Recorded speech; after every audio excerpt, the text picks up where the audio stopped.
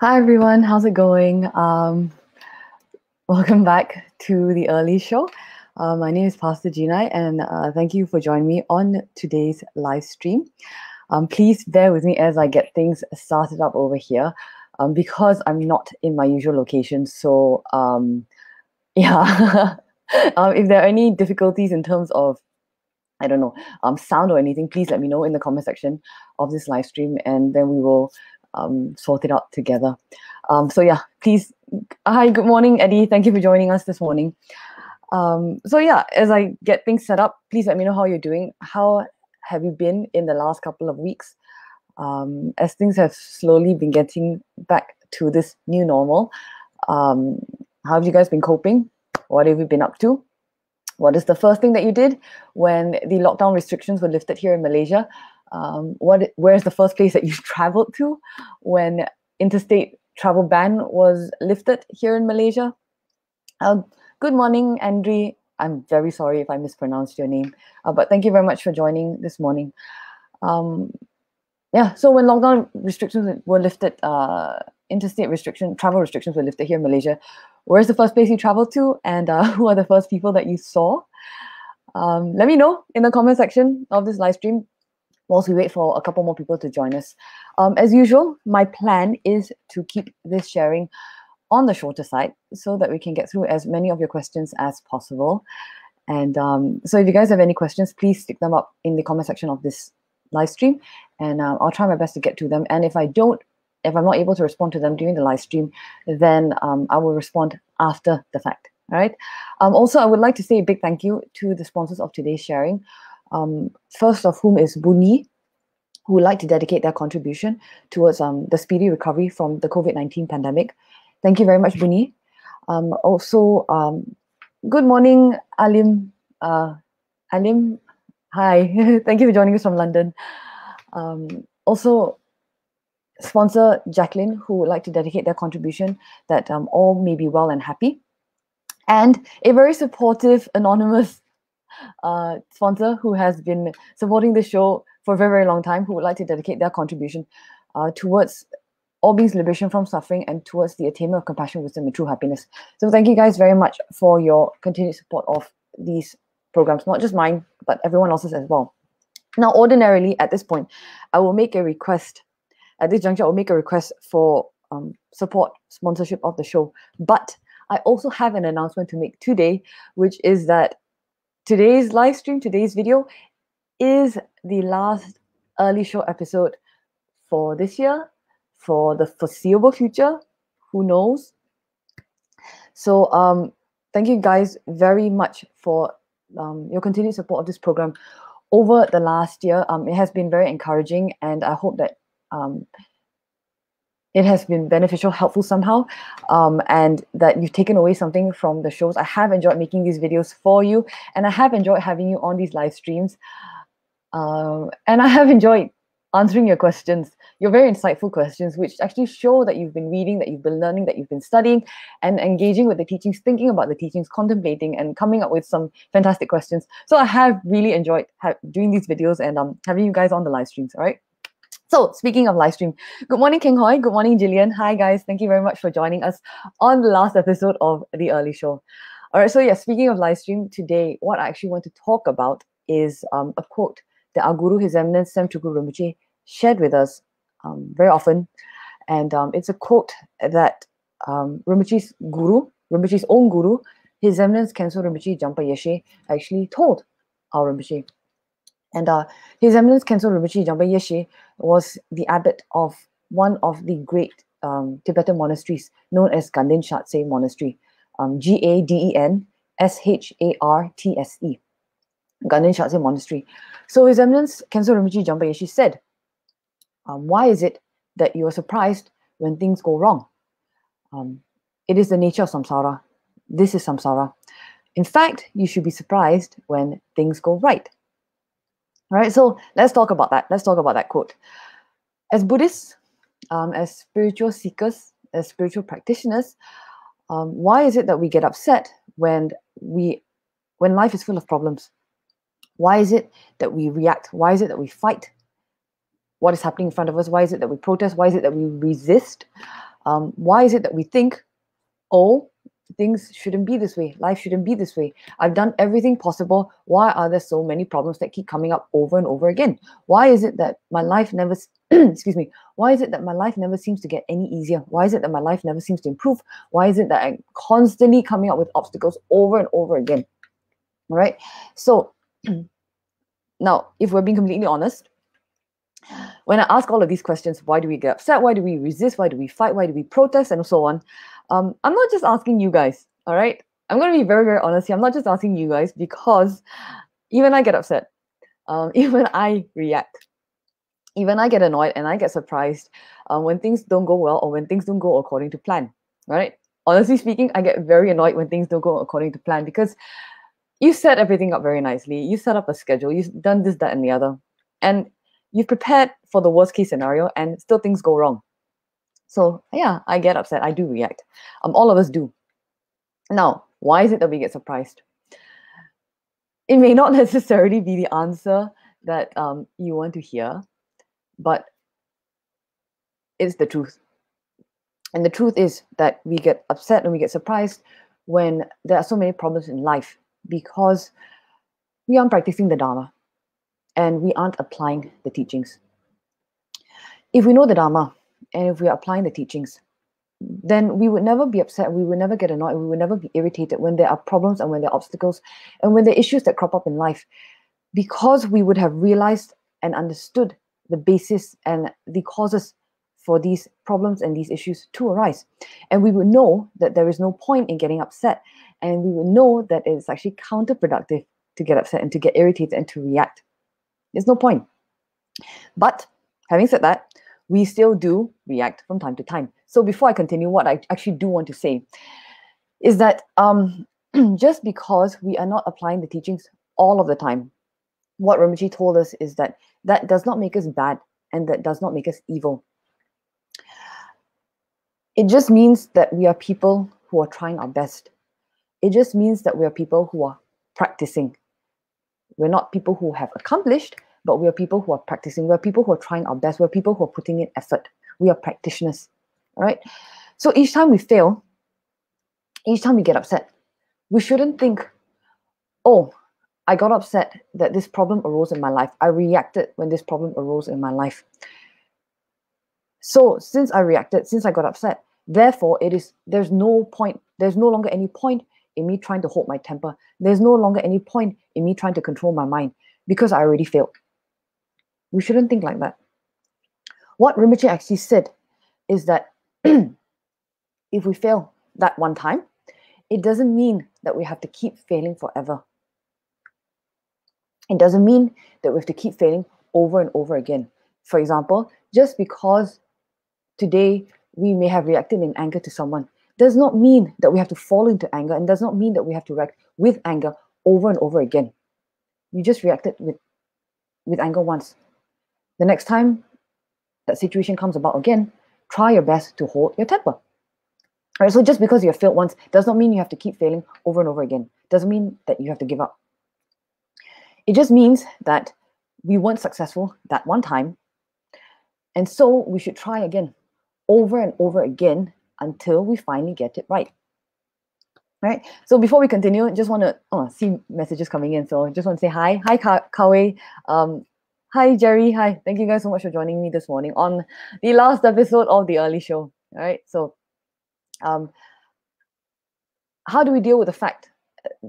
How do we deal with being surprised that life is so full of problems? First of all, we have to understand that we are not enlightened. We are unenlightened. We are not accomplished. We are not attained. That means that we are, and that together with that, what it means is that we're not living in some kind of celestial abode or some kind of celestial paradise like Kachara paradise, right? Now, in places like Kachara paradise, what Rinpoche actually described to us is that these places are so wonderful because everything in a celestial abode like Kachara paradise is geared towards the practice of Dharma, is geared towards our spiritual development. Kachara paradise is the celestial abode of a tantric Buddha by the name of Vajrayogini, and it's what our organization is named after. All right, so first of all, recognize the fact that we're not enlightened, we're not attained, and we're not living in some kind of celestial abode, celestial paradise like a Chara paradise, where everything is geared towards our spiritual practice. What Rimshi explained is that even in a place like a Chara paradise, when the wind blows, it carries with it the sound of Dharma through the trees, so that all we're receiving all the time is Dharma. We're not living in a place like that.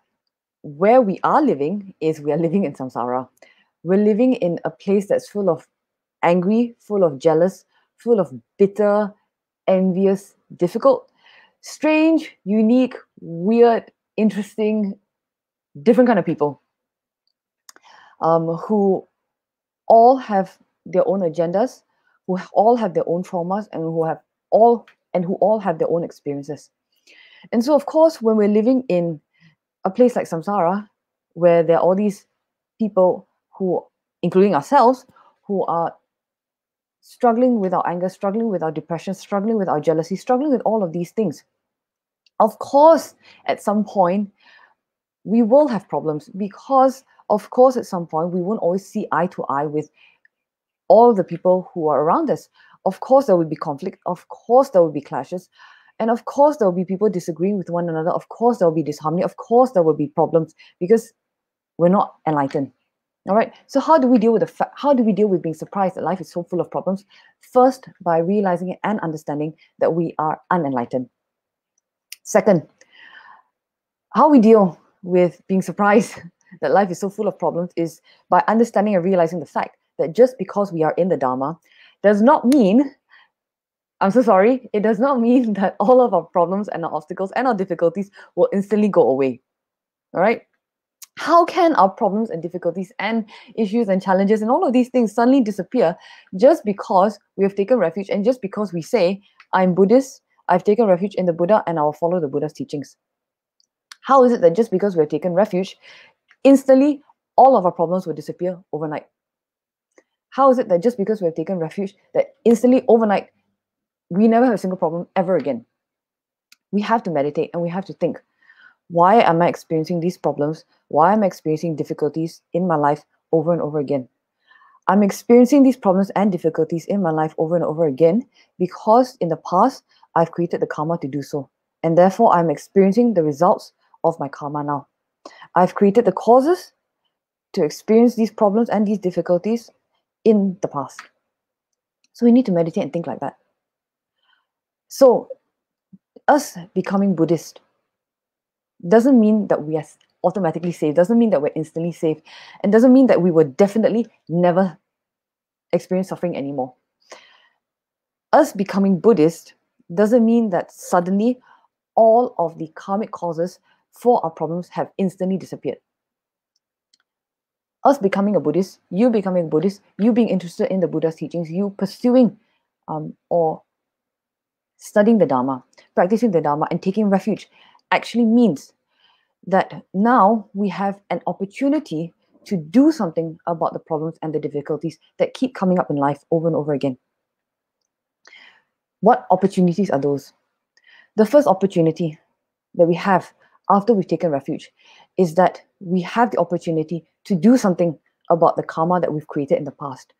So whether that is a purification practice, for example, by doing a lot of prostrations, or for example, by reciting or engaging in retreats of Doji Shukden confession prayer, or whether that means we get to create merit by engaging in practices such as making offerings to create more conducive conditions for ourselves in the future. By us taking refuge and by us becoming Buddhist, the first opportunity that we get to do something about the problems and the difficulties that arise in our life is we get to do something about the karma that we've created that are resulting in the experiences that we're having now. The second opportunity that we get is that we stop creating further karma by reacting to the results of our previously created karma. What do I mean by that? That means that whatever problems we're having now, if we apply the Dharma to them, to resolving these problems, then we won't create further karma through our reaction. And that's very important because it means that instead of us getting angry, It means that instead of us getting jealous that someone else at work gets a promotion over and above us and we don't feel that they deserve it, instead of us getting angry or jealous in a situation like that, we learn to rejoice for them. As difficult as it may be, we learn to rejoice for them. So what that means is that we don't create further karma from that anger or from that jealousy, which we will experience the results of in the future. So let me do a short recap. How do we deal with being surprised that life is so full of problems? The first thing is by realizing and understanding that we are not enlightened, that we are unenlightened.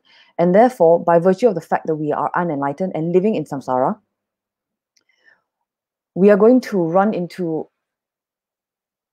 people, situations that are disharmonious, that have conflict, that have clashes, that we will have disagreements with. Things won't always be rosy because we are not enlightened. Second thing is, how we deal with being surprised by life's problems is by realizing, understanding the fact that just because we are Buddhists, just because we're taken refuge in the Buddha's teachings, just because we have committed to following the path, it doesn't mean that automatically, instantly, all of our problems will disappear overnight. What it means is that by taking refuge, we now have an opportunity to do something about the problems and the difficulties. First, by engaging in purification practices, by engaging in practices that create merit so that we experience conducive conditions in the future. We don't experience as many problems or difficulties in the future. Second, by not creating further karma, by reacting to the results of our previously created karma. Third, by when we take refuge, when we become Buddhist, when we commit to following the Buddha's teachings, the third opportunity that we get is we get to address the root causes of what creates karma for us. And that is our anger, that is our ignorance, and that is our desire. Right? So if you guys are familiar with the teachings, then that would mean that we get to address the three poisons: our anger, our ignorance, and our desire. Snake, rooster, and pig. In one order or the other. All right. Rinpoche has given teachings, very extensive teachings on snakes, roosters, and pigs. So I do encourage you guys to go onto YouTube, to go onto Rinpoche's blog, and to look up that very extensive teaching, or to go into Vajra Secrets and to look up the book. All right. So third opportunity that we get is we get to address the root causes of what creates karma for us, which is our anger, our ignorance, and our desire. Which means that by taking refuge in the Buddha's teachings and by committing to following the path of Dharma, we have an opportunity to once and for all stop creating karma and therefore end the causes of us having these problems and having these difficulties arise in our life over and over again. Now, before I continue, a few more comments came in. Hi, Waiting. Hi, Albert. Thank you guys for joining. All right, this morning. All right, so just a quick reminder, this is the last episode of the early show for the foreseeable future. All right, so if you guys have any questions for me, please get them in to the comment section, and if I don't have time to respond to them in the live stream, I will respond to them after the live stream write out something. All right, so continuing on. So just because we have entered the Dharma doesn't mean that our problems will automatically come to an end. We will still have problems. We will still have difficulties. We will still have obstacles. We will still have issues and challenges, and we will still suffer even after we have entered the Dharma, even after we've taken refuge. But what entering the Dharma means, what taking refuge means, is that we get a chance to do something about them and to do something about what created these problems and difficulties so that we don't have to suffer again in the future, whether that future is within this lifetime or whether that future is in the next lifetime. And actually what Rinpoche said is that once we enter the Dharma, in fact, we should actually anticipate more problems and more difficulties arising in our life. Why? Because, number one, we pray for it. We pray, may all obstacles of others ripen upon me. May I develop the compassion. May I develop the ability to bear the burden of others. May I develop the compassion. May I develop the ability. May I be able to bear the responsibility of alleviating other people's suffering and alleviating other people's problems.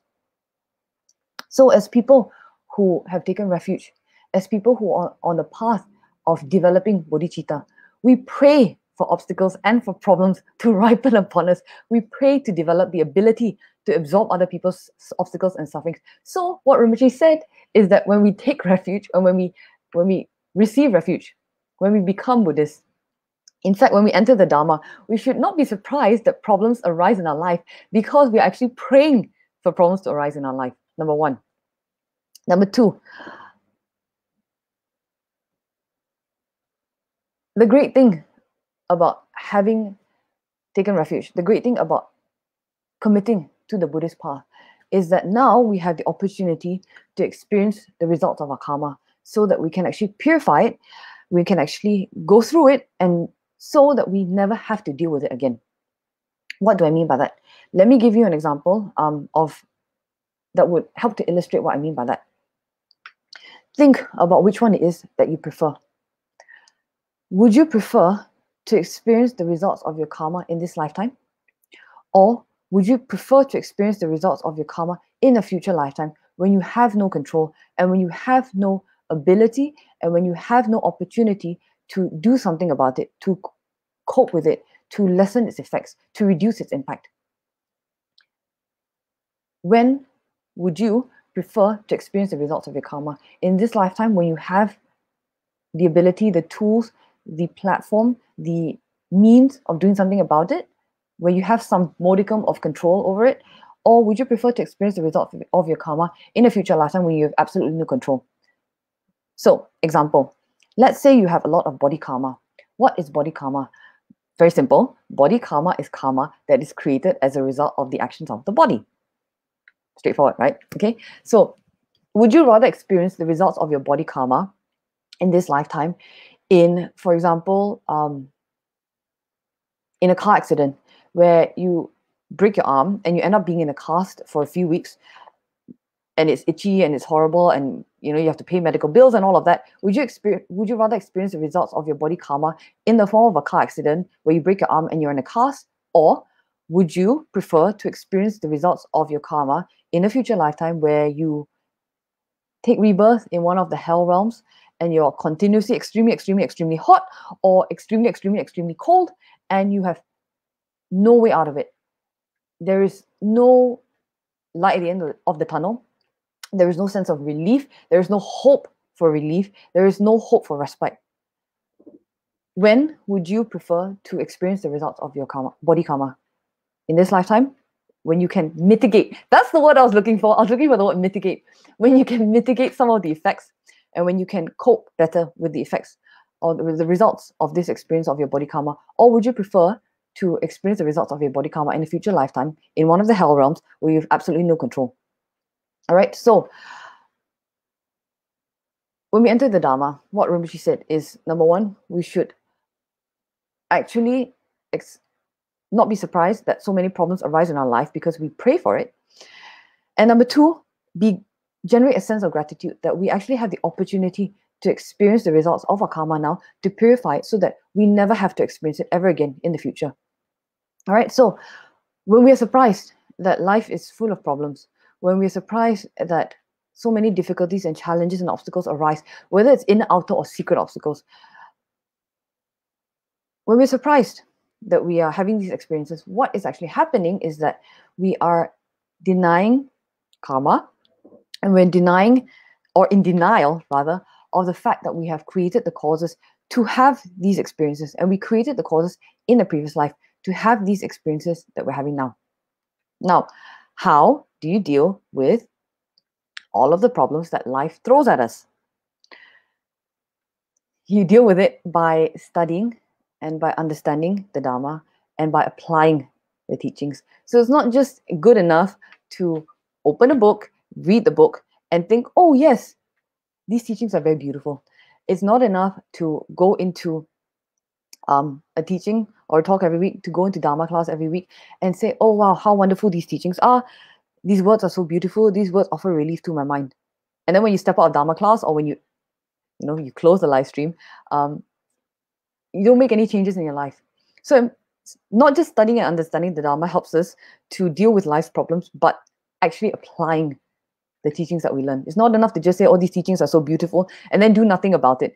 It would be the same as going to the doctor's office when you're sick, the doctor giving you the medicine, and you saying, "Oh wow, how wonderful science is! How wonderful that there are means for me to cure my illness by taking this medication."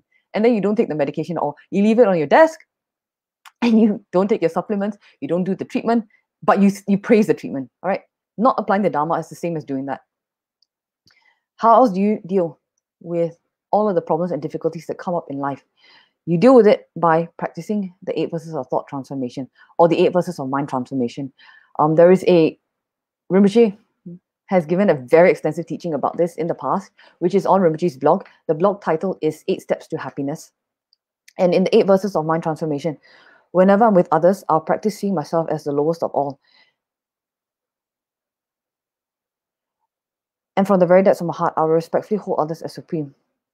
In all actions, I'll examine my mind, and the moment a disturbing attitude arises, endangering myself and others, I'll firmly confront and avert it. When someone I've benefited and in whom I've placed great trust hurts me very badly, I'll practice seeing that person as my supreme teacher.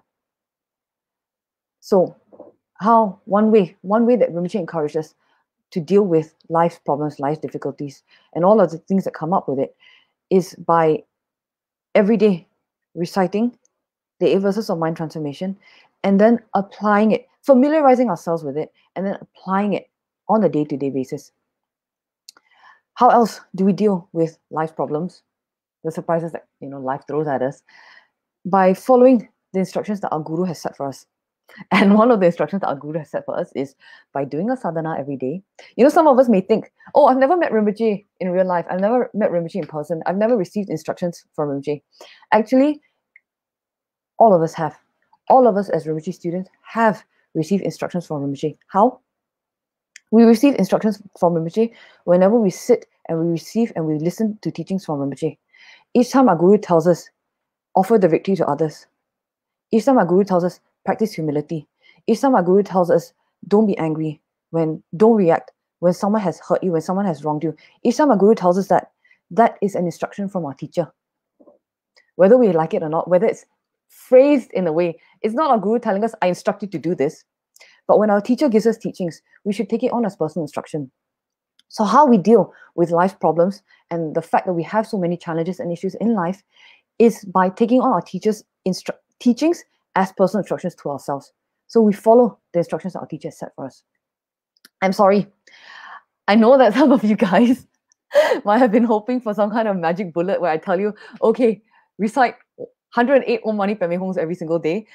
Sponsor this puja. I know that some people may be hoping for some kind of magic bullet to, instantly, oh, poof, all of our problems and difficulties are gone. But the truth is, when it comes to dealing with all of the obstacles that we have in our life, the only thing that is going to make it work is work. And the only thing that's going to help us is by consistent effort. That each time we fail, each time we find things difficult, each time we lose our temper, each time we react, each time we resist, each time we feel disheartened, each time we feel that we've lost hope, each time we feel, I can't go through this, I can't do this anymore, it's getting too much. Each time we feel and react like that, applying the effort consistently, rather, to the teachings, to applying the teachings. All right. So that's my sharing for today. Let's see what questions we have for this week. Okay. So Andrew asked, Pastor, I have a question. Let me just show up this question so that everyone can see it as well. Pastor, I have a question. If I want to practice something, for example, Kawang prayer or Ratna Shukden, Shidze, Sadhana, but have great difficulties to set up a proper offerings and altar, what must I do to eliminate the obstacles? Okay, Andrew, because there are no specifics given, and if you don't feel comfortable with elaborating or with giving details, you can message the Kachara Facebook fan page with your query, and the person who's administrating, the people who are administrating that account can forward it to me. But what I would say is start small. If you're not able to set up proper offerings or to set up an altar, start with just start. However you can, just start. whatever space you have, just start. When I was in university, I lived in a room and no space for a proper altar, a big altar, right? No space for proper offerings. So what I used to do was I bought tatas, small statues, figurines of Doji Shukden, of Manjushri, of Lama Tsongkhapa, and I set up an altar. And because I didn't have space for a full set of water bowl offerings, I used to make like tiny origami offerings of like apples and like gold ingots, because I didn't have the funds to do it. I didn't have the space to do it. So I used to make small origami. Oh God, I can't believe I'm admitting this on live. But I used to make small origami offerings and offer it on the altar, visualizing that they are real, because that was what I could afford at the time. If you can't afford a tata, if you can't afford a small statue, start by printing out one of the free images that are available on Rinpoche's blog, and start there. If you can't even do that, then what Rinpoche said is every single day, whenever you feel yourself reacting, or whenever you feel your mind going up and down, whenever you feel that you are having so many difficulties, and it's very, very hard for us to